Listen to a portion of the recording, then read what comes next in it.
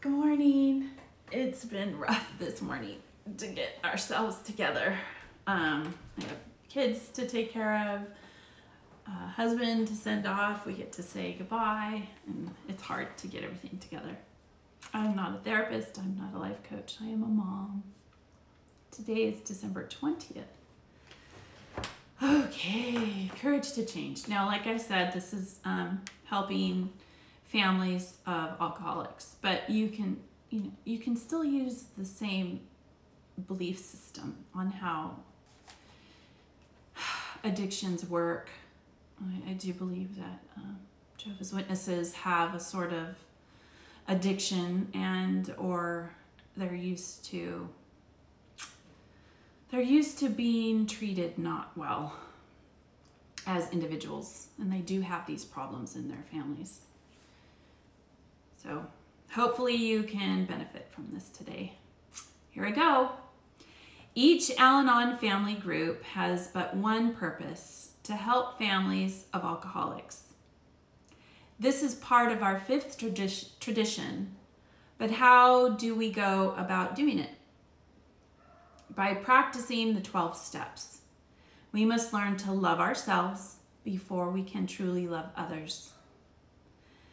When we tend to our own spiritual needs, we make it possible for others to see that special something in us that they may want for themselves.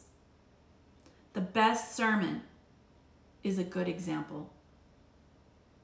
The next part of this tradition talks of encouraging and understanding our alcoholic relatives.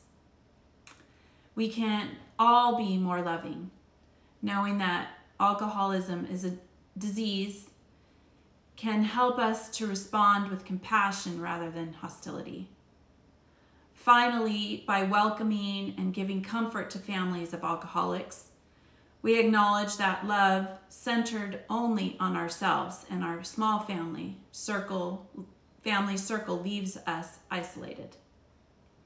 Let me read that again.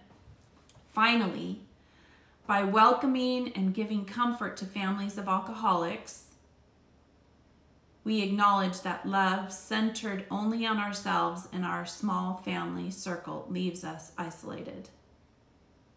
We are rich in opportunities to love because we are part of the Al-Anon family. Today's reminder. Today I will practice compassion.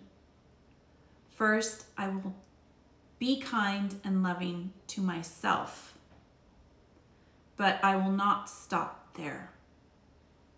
I will extend this compassion to others. I am one among my fellows. When I offer unconditional love, it eventually comes back to me multiplied. The quote is from the Bible. Love is patient and kind. Love is not jealous or boastful. It is not arrogant or rude.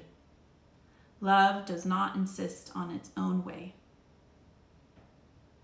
I like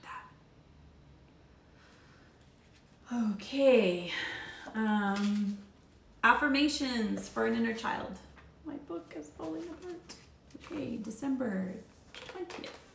Imagination. It's under imagination. Today, I will use my childlike imagination to transform adversity. A pile of rocks sits in an otherwise vacant lot. No one gives them a second thought. They are, at the least, a nuisance to walkers taking shortcuts and, at the most, a problem for the owner when it comes time to clear the land and build. Yet, to the children who gather to play in the lot, the rocks are an immediate asset. Moved just so, they can be the walls of a fort, or moved over here and stacked like this, they become the walls of a corral for the imaginary horses. Large flat ones become bases for a ball game.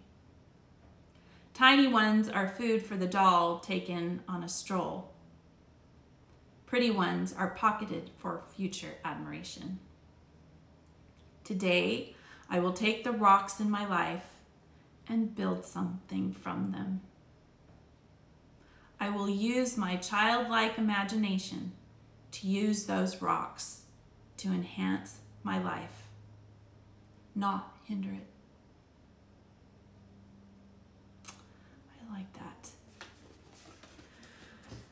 Well, if you're one of Jehovah's Witnesses, or were one of Jehovah's Witnesses like me, you have some rocks to move around.